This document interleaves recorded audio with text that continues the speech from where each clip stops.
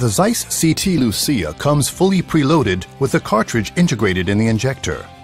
To prepare the Ct Lucia, remove the lens positioning clip, place 2 fingers at the top of the lens holder, and use your thumb underneath the clip to gently release it.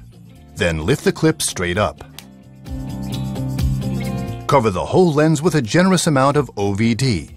In addition, apply a small amount of OVD onto the silicone tip of the plunger.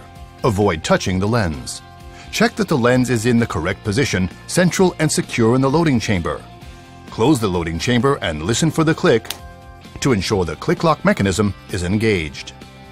To advance the lens into the injector tip, gently press the plunger forward and push the lens into the narrow conical tip of the injector. Retract the plunger slightly to ensure the haptics are properly positioned. The IOL is now ready for implantation. To inject the IOL, press the plunger forward and continuously apply and release pressure. Continue this pulsing action to ensure the IOL advances smoothly.